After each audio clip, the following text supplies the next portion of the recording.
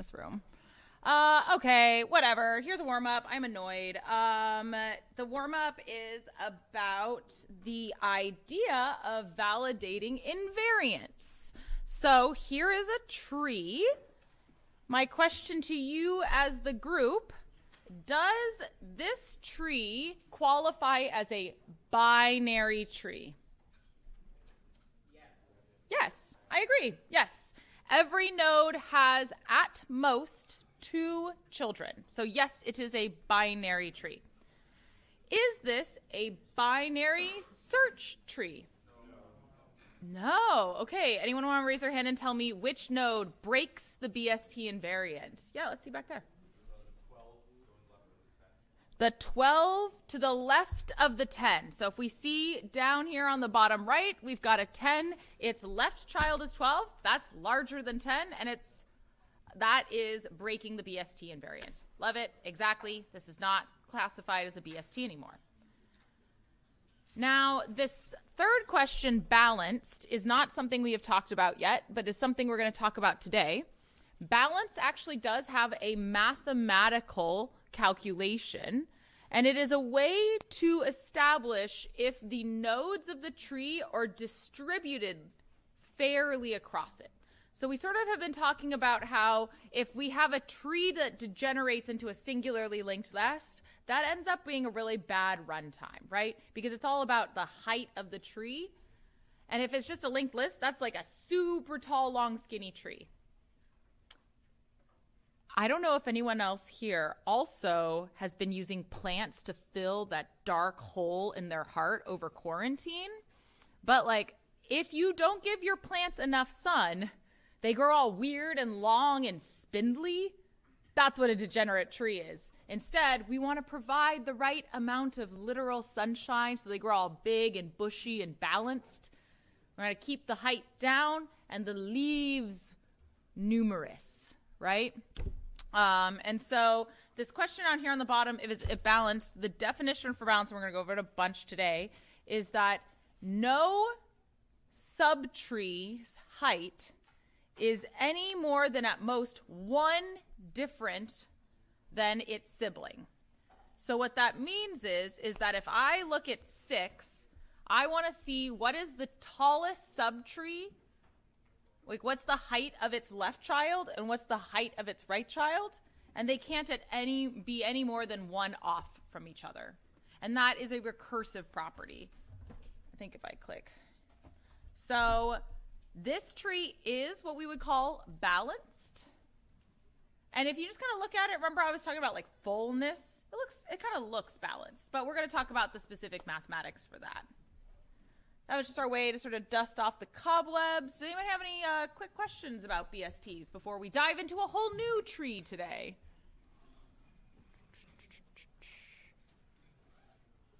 Cool. Okay. I promised you some topics for the midterm. I don't know what to call it. I feel like if I call it a midterm, everybody freaks out. And then I called it a simulated midterm, and everyone didn't know what that is because we kind of just invented it.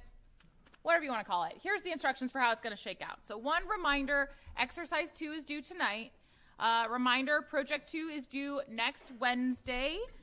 And for funsy, I brought it up on my laptop, but I'm not on my laptop right now. I was going to show you the Poll Everywhere results, but the Poll Everywhere results looked like the vast majority of you have started on project 2. So I'm proud of you. I'm proud of you even just for reading it. Good job, y'all. If you haven't gotten a chance, I understand. Life is hard, but please start early. I will say all of the TAs, myself included, have experienced pretty light office hours this week, which leads me to believe that office hours next week will not be so light, so plan accordingly. Yeah?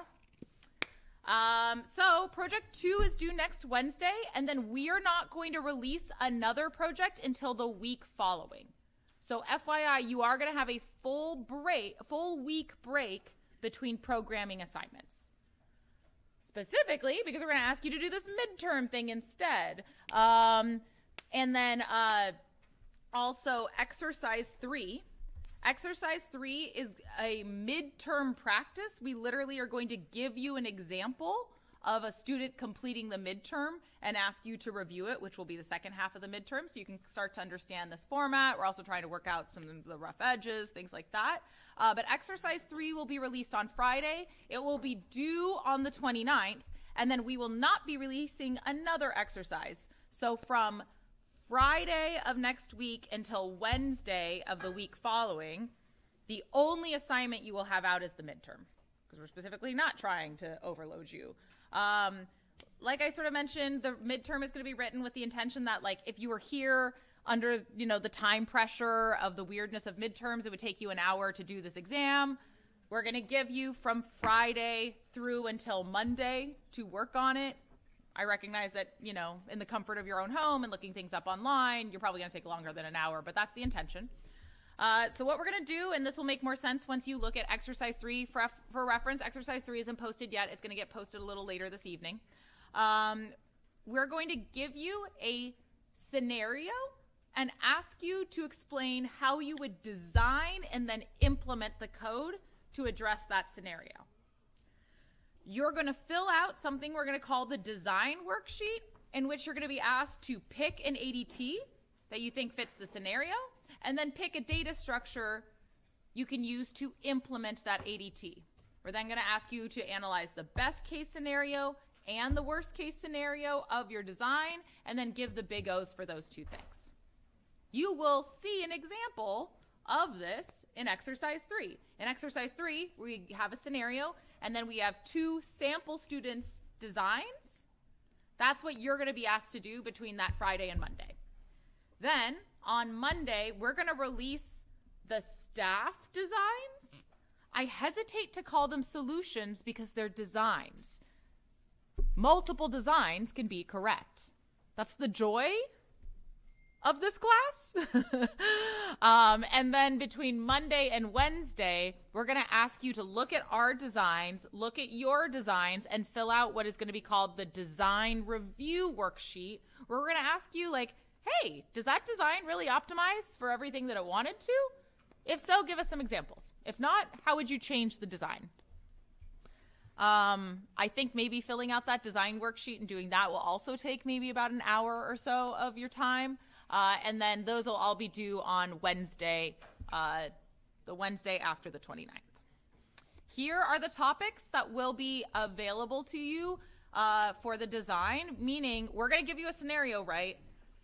And we're going to give you then a list of ADTs and a list of data structures to select from when creating your designs. So the ADTs we have covered already are list, stack, queue, and map.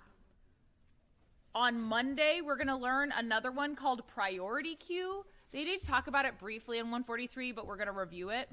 And then the list of data structures will be arrays, linked lists, like the linked nodes, hash tables, and in the hash table context, separate chaining, linear probing, keep in mind all of those pieces, but hash tables in general, binary search trees, AVL trees, which is what we're going to be talking about today, and then this thing called heaps. So AVLs we're going to learn today. Heaps we're going to learn on Monday and Wednesday.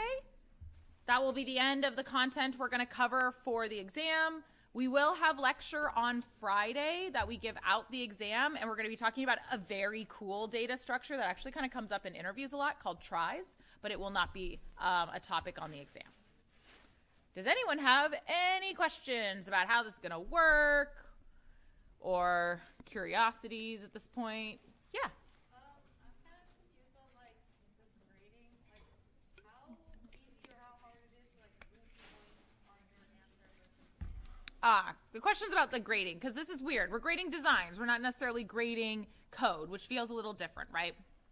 So I will fully admit we're working on it in that, like, this is a new format for us, but we have a lot of experience, quote, grading designs like this. And what we're going to be grading is how well does your design articulate and optimize for the given scenario. So you can probably come up with a design that, like, is able to do everything, but it might not be the, quote, optimal design, because maybe the runtime of your design is much longer than if you had used something different. So we're going to grade for if you selected a design that is optimized based on the way you articulated, that's one piece. And then we're also going to be grading for what we call correctness of your own analysis. So even if your design just like isn't optimal, we're going to ask for the best case scenario and the worst case scenario and then the big O of those things. And even if you don't have an optimal design, if you correctly analyze and identify the best and worst case or correctly identify the big O, you'll get points for that as well. I know this is also different. You're and it's also a little unclear how much details to give. That's why we're doing this exercise 3, because we want to model for you an example of how this might go. So I'm hoping that after you take a look at exercise 3, you'll kind of see some examples of how people would go about approaching this format. Yeah.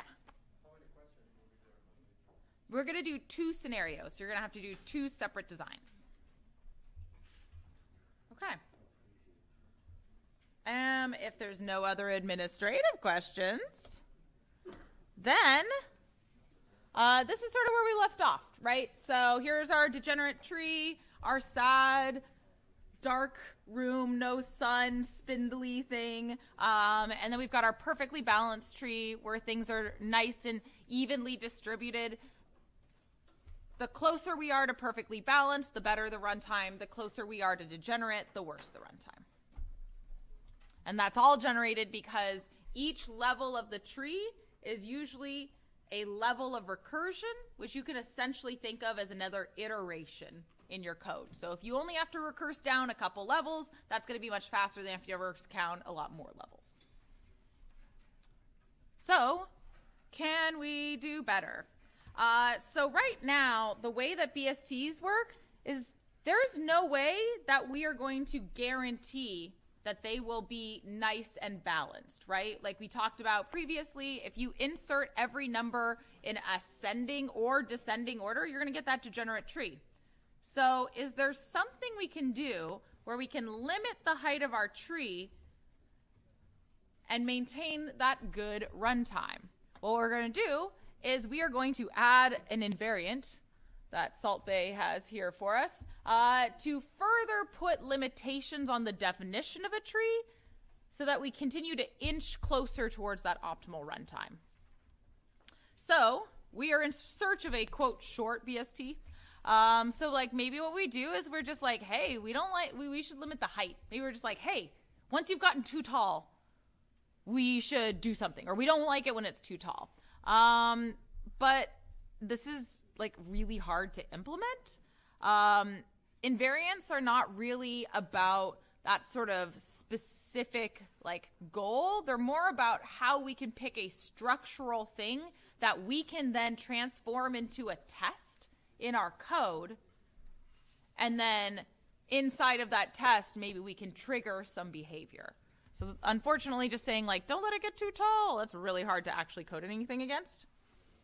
And the thing about it too is that we need a lot of these invariants. They usually have to apply recursively, right? Like our BST would break apart if we only cared about the top node. These things have to be true at all levels. And if we had an invariant that was based on the height, that's kind of like looking at the entire tree. So if, again, we're looking for an invariant that we're going to transform into an if statement that's going to sit inside of a recursive method, then we probably have to think about our invariants and how they're going to apply recursively throughout the entire tree. Okay, there we go. Welcome to the AVL invariant. So an AVL tree is a tree that has the same invariance as the binary search tree, meaning it's a binary tree. It must follow the binary search property. So AVLs have the same requirement. To the left is less, to the right is more. But we've added in one extra requirement. The requirement is for every node, the height of its left and right subtrees may only differ by at most 1. That's what I was talking about in the warm-up here. So what this means is that from the overall root, we're going to check the height of its left tree and the height of its right tree, and the difference in that height can be at most 1. And then we're going to do it recursively at each piece. I'm going to show you a bunch of examples of what this actually looks like in tree form. So, Just in case you're curious, AVL, it comes from some names. Just like math, computer scientists like to put their names on stuff they've invented. That's what AVL stands for. And honestly, I can't remember their names. None of us do. So they're all just part of AVL now. What a beautiful legacy.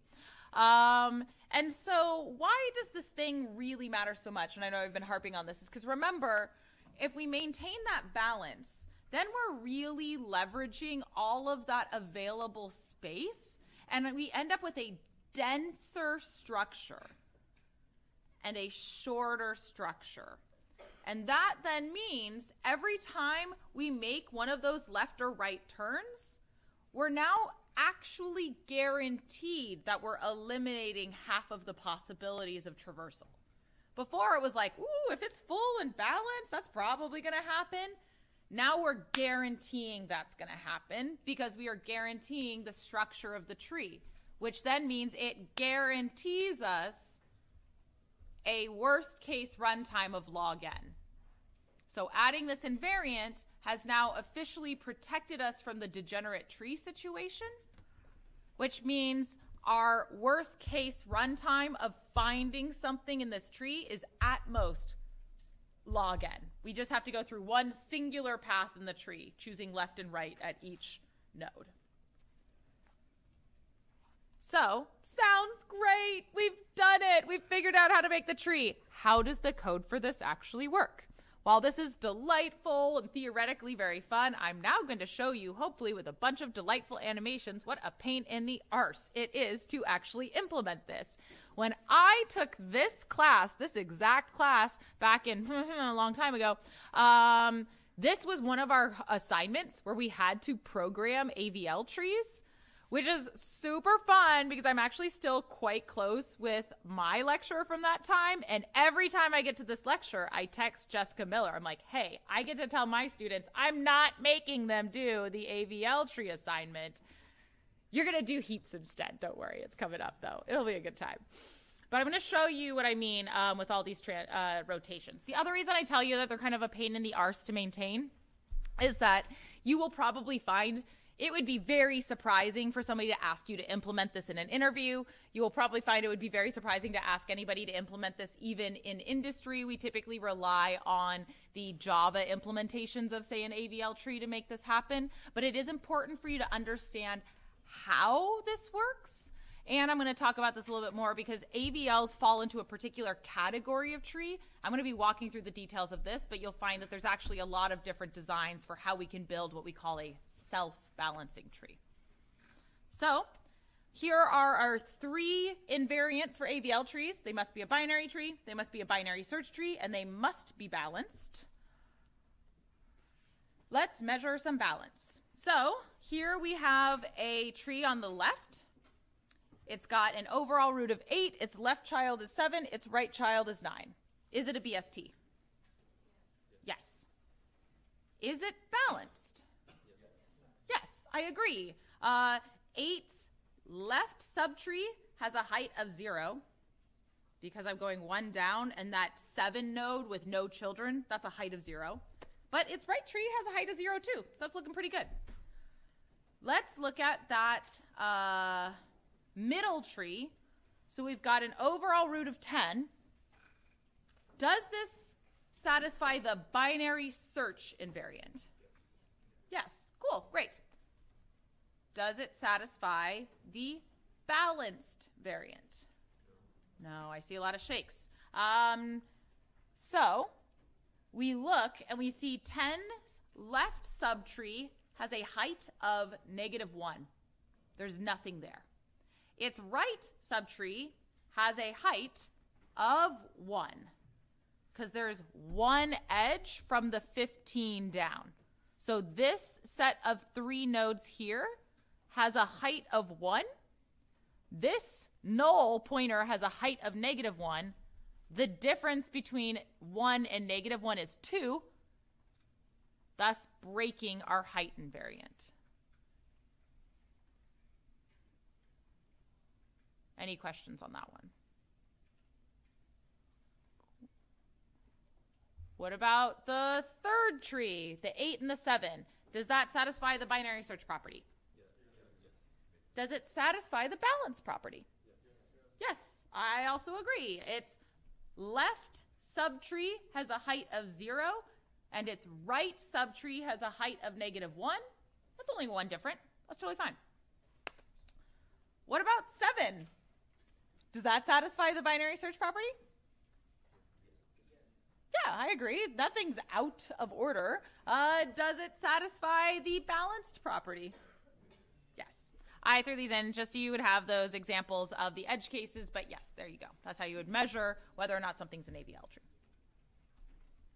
I think we have more. Okay, great. More AVL trees. All right, I'm going to give you a minute. Talk to the people around you, and you can see there's our 3 invariants on the left. I want to know, is it a binary tree? Is it a BST? Is it balanced? Go ahead, chat.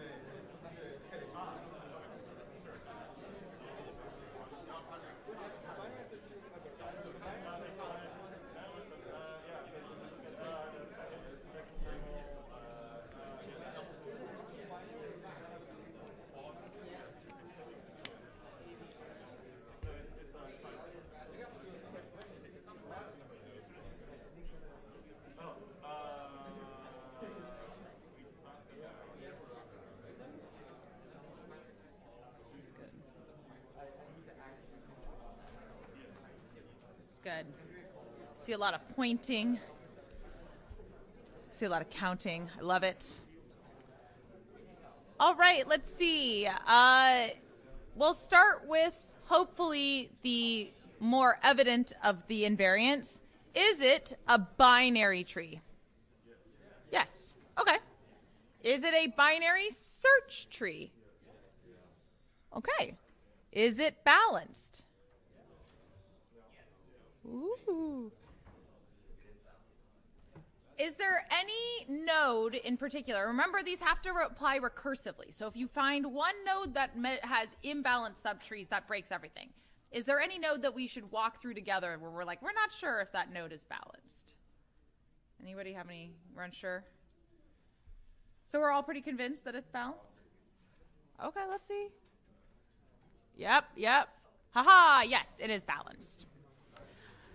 I think the one of this that can look a little weird is if you look at the 4, it looks like it almost would be imbalanced because it doesn't have like those inner nodes. But as long as the left and right subtrees have a height, which remember is the longest path, it doesn't have to be full. It just has to be balanced. So 4's left subtree, that 3 and that 2, that's a height of 1. That right subtree, that 5 and the 6, also a height of 1. If we also look at the 10, its left subtree is the 9 and the 8. That's a height of 1. Its right subtree, the 12, the 11, the 13, and the 14, that has a height of 2. So the difference between 1 and 2 is at most 1. So this all satisfies. Any? Yes, please. If you take away either 2 or 6, is it going to be balanced? So if we take away the 2 or the 6, then 4's, let's say we take away the 2. So in that case, so we take away this one, we would have a height of what if it was just the 3 left? What's the height of just a node by itself? 0. I agree. What's the height of this situation over here? So is the difference between 0 and 1 break the balance invariant? No. So actually that's okay. So you're not comparing the 14. Ah, I see. Yes. So we're applying it recursively. So when I'm asking if it's balanced, I'm saying for its left and right subtrees. To consider the 14, I would have to be looking at, say, the 10, the 12, the 13, or the 7. Those are the subtrees 14 is a part of. So, for example, if I looked at the balance of the overall 7 here, I'd see this subtree has a height of 2. This subtree with the 10 as the overall root has a height of 3. So the difference between 2 and 3 is also okay. Do it again. Yay. Okay, go ahead, chat. What do you think about this one?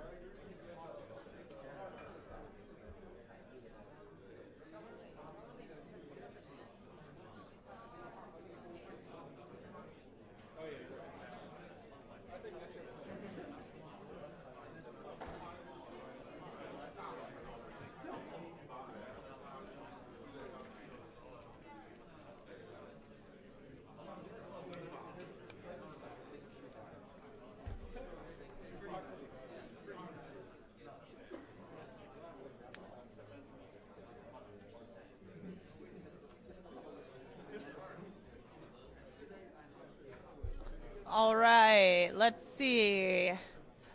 Is it a binary tree? Cool, great. Is it a binary search tree? Cool. Is it balanced? Oh, does anyone want to raise their hand and give us an example of a node that is imbalanced? Which node messes this up for us? Ooh. Okay, I hear some votes for 8. Any other votes? Let's talk through it then. So I'm looking at 8. 8 has a 7, and then it's got the 12 here situation. What's the height of just this node 7? 0. What is the height of the subtree starting at 12? Aha! So the difference between 0 and 2 makes this imbalanced. Yes, good job. Any questions about this? Yes? Just to clarify, Sure. we're only looking at like the maximum height of each subtree. So like for example, the 1 and the 9 don't like break it, like because they're or like the overall height of the left subtree would still like end with 3 and the 5. Yes. Yeah, because it kind of feels a little funny in that like the way we calculate height is like the maximum path. So yeah, those don't break it in that context. Yes. So for example, like if we look at the balance at the 6th node, the height of this subtree here, boop, boop, boop, is 1, 2. So this is a height of 2. The height to the right, starting at the 8, is 1, 2, 3. So difference of 1. So we're okay with it. Yes. Oh, look. Okay, there we go. Thanks, Past Casey. Animations. Cool. Okay, so now we can determine whether or not something is an AVL tree. How do we actually build this tree that maintains itself? This is a self-balancing tree, which means that when I insert things into the tree, I'm asking the AVL code to be responsible for selecting where it puts things in a way such that the tree maintains that balance. So here's what's going to happen. Let's say we have a tree that looks like this. The overall root is 1, to the right is 2. Right now, it's a binary tree. It follows the BST. It's balanced, no problem. If I add in 3, I have chosen to add it to the right of 2, which maintains the BST property, right? Like that was the only place in the tree that I could place 3 without breaking the binary search property. But I have just broken the balance property, right? Because the left subtree of 1 is -1, and now the right subtree of 1 is 2. So what we're going to do is we are going to do what we call rotations. We're going to insert the node into the tree to maintain the binary search property, and then we're going to shift around the nodes so that we rebalance the tree as we go. And you can see this is exactly how it happens. We do it at the moment that we hit an imbalance. And so if we continue to do that, we might have these little shifts, these little rotations at the moment we insert a node. But if we do it every time we just click out of balance, we're never going to let ourselves get too imbalanced. So it's not like we're going to like insert everything into this long degenerate tree and then go back and try and rotate it. It's like at the moment of insertion, every time we check, hey, are we still balanced? If not, we better fix it right away. The AVL rebalance itself. It's a self-balancing tree. Yay. Okay. So this also used to be a thing that I would do on midterms where I would make you draw out all of the balances, but people have since convinced me that that's also not helpful. But I am going to make you look at these animations for the next 20 minutes. So here we have an AVL tree. The one has a height of 2 to the right and 0 to, or I guess technically -1, right, to the left. There we go.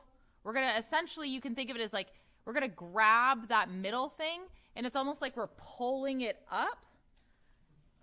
And then we sort of end up with, there you go, that sort of nice organized balance there. This is what we technically call a left rotation, because it's kind of like we took that middle node and like pulled it to the left. So this is the technical term for this. We call these rotations. There are left rotations and there are right rotations. And what we just did is, if we had a right subtree that was the longer, that was causing the imbalance, then if we just rotate like one click to the left, it's going to undo and rebalance to the left. So if we were too long on the right, we shift to the left. As you can imagine, too long on the left, shift it one to the right. Now, let's look at how this actually works in terms of code. Let's say we have a tree that looks like this, where everything was fine, and then let's say we maybe added something down here, you know, that like built this off. So what we're going to do is we're going to take B, and we're going to make B's left child. It was previously like this sort of like blue triangle with the 2 in it. We're going to make B's new left child be A, which makes sense because if B was to the right of A initially, that means B is larger than A, right? If B originally got put here, it's larger than A. So I know then if B can be A's right child, then A can be B's left child. That's the rotation piece right there. It's following that BST property. Now, again, following the BST property, anything that was to the left of B is smaller than B, which means it must be larger than A. So we can swap whatever B's left child was previously. We've replaced it with A to make this happen. But again, maintaining the binary search property, we're then like, oh, shoot, where do we put that stuff? Well, A's right child was previously B. And so now A can hold that subtree again and maintain that binary search property. So really, we technically just swapped A's right child for B's left child. And then we swapped B's left pointer for A. So this pointer up here, that's pointing at A, it kind of moves to point at B. B's left child points at A. A's right child points at B's left. I know, it's a mind twister. Any questions at this moment? Yes. Does the order matter? Like which point you point at? Because if you point B to the A first, then the 2's going to be done, right? So does the order matter? And I will say the order does always matter when we're doing these sort of reassignments like this, because Java will just let your nodes drift away, right? And so if you say like made temp pointers to hold everything, then it technically wouldn't matter order-wise as long as it ended up in this final state. But that's kind of redundant. You usually don't make a bunch of temp pointers. And so usually what you end up doing is you make one temp pointer. It's usually called current. Remember current? Or sometimes in tree it's called root. You place that on the thing you're going to change first. And you should get in the habit of doing this where it's like, okay, if I'm ready to change some pointers, make one temp pointer. Point it to something. Whatever now has 2 arrows pointing to it, change the old one. Then you should have 2 arrows pointing to something, change the old one. 2 arrows pointing to something, change the old one. And that's usually the way I think about how I order these types of reassignments. I also will say in interviews, and frankly, even if you come to my office hours, I'm obsessed with pictures, if you can imagine. I literally usually do this where I will draw the changes of the arrows and then I order them because the order does matter so you don't drop the nodes. And you would be amazed at how much easier your brain can program, like if you just make sure that you number the arrows when you're drawing the changing. Yeah. I mean, does the ABC they mix by number or they just character? Since it's early to be here, just I 1, 2, and there, okay. Yeah, you're right. I'm commingling numbers and letters here. I mostly am just using ABC to sort of stand in as a representative values that are comparable to each other. And so at least I'm hoping that we're sort of okay with the idea that like A comes before B, thus is less than B. C comes after B, thus greater than B. But you're right. It probably wouldn't have this commingling of letters and numbers. I'm just... One more question. Whether the 8 and 1.5, so they are between 1 and 2. Sorry. So I think, and this, you're right. This is absolutely unclear on these slides. These little triangles here are actually not, like I numbered them so you could tell the difference without relying on color, but these are not actually numbers that are trying to get sorted amongst the letters. They're just identifying numbers to indicate these triangles. So you can see like, oh, this triangle that was here, here's that 2 over here. It's the blue triangle. I'm not actually putting the number 2 into this tree. No, thank you. That is confusing on these slides. Here's a right rotation. So let's say instead that something happened where we put in values such that in this context, A is greater than B, B is greater than C, right? Am I doing, sorry, less than? I'm going that direction. B is less than A, C is less than B, right? Again, we kind of pick up B, and again, we just do the swappings between B and A. So you can see if B was originally to the left of A, then what we can do is we can sort of shift B up. We keep its original left child, and we change its right child to then point at A. And you can kind of see, right, like these two that are between each other when you're right there, if A is pointing to you to the left and you're pointing to the right, see how that 3 then ends up being to the left of A because it was originally to the left of A, right? If you kind of draw this line here, this 3 triangle, I don't know what's stored in it. It's just called the 3 triangle in this context. If it's here, that means whatever's stored there, we know is less than A because it originally got placed here. So then it's okay for it to be A's left child. B, we move that up. Since we know it's less than A, it's okay for A to be its right child. So we're just swapping those pointers there. Any questions? It gets more complicated. So let's say we have values 1 and 3, and then I add in the value 2. It looks a lot like that other time, right? That nice line situation. And so maybe our instinct is like, oh, we do that rotation, right? But we can't actually do a rotation because we can't just like rotate and make 3 the middle value. It wouldn't work. It wouldn't actually solve the problem. This situation here, if you can see, it's because we have a height differential that's not all along the same pathway. So that all of that stuff that we were doing, we were like, we know A is less than, B, we can change all those things. Because we have a height that's dictated by going one direction and then the other, this is the technical term. It's called a kink. Make you jokes. And the thing is that we can't do a single rotation here. It's not going to solve the problem. So what we're actually going to do is we're going to do what we call a double rotation. Yay! Because if a single one wasn't confusing enough, we're going to do double. And so what we do with the double rotation is we're actually going to rotate the subtree down here to get back to that original. We call this the line case. So this is the kink case. We rotate once down in the subtree to get us back to the line case. And then we can do that left rotation that we're hopefully more comfortable with. Yes? What if 2 is smaller than If 2 is smaller than 1, could it ever get placed where it currently is?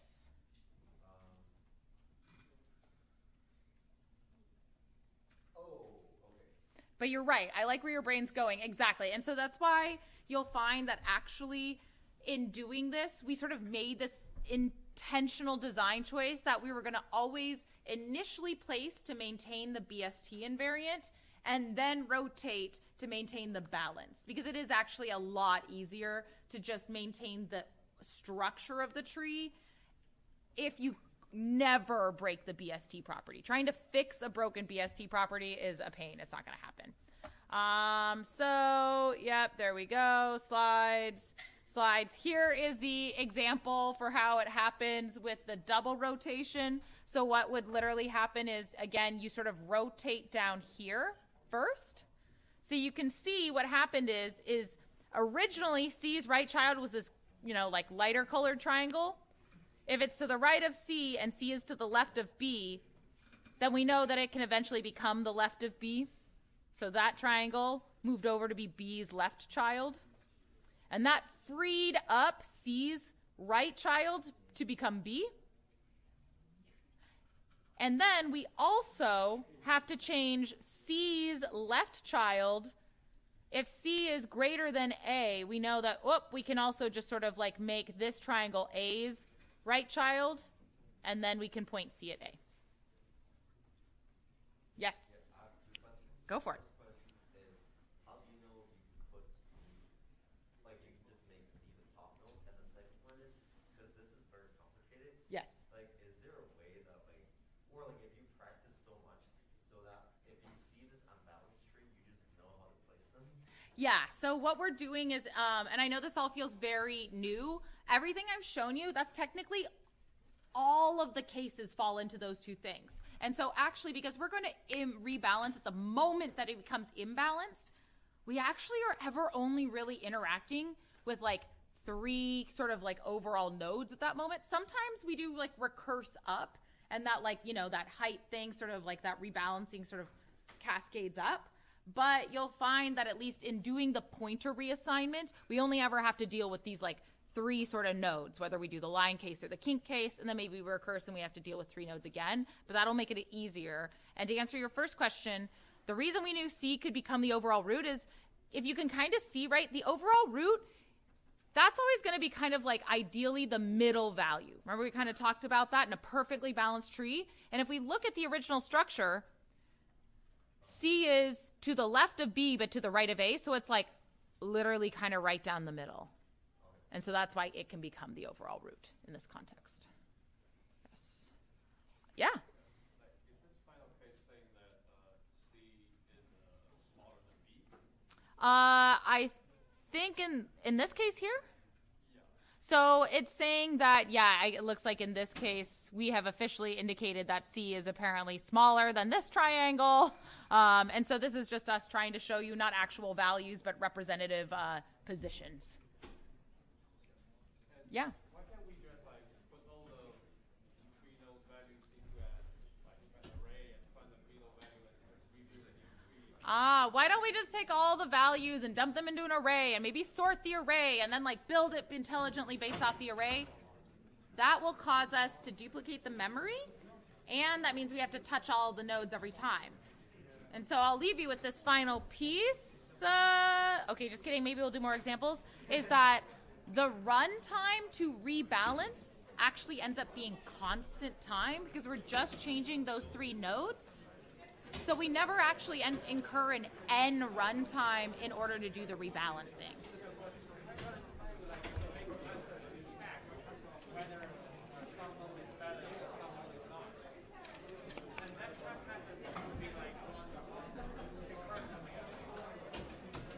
So we're going to do this test and this work inside the insert method. So at the moment that you insert, we're doing it.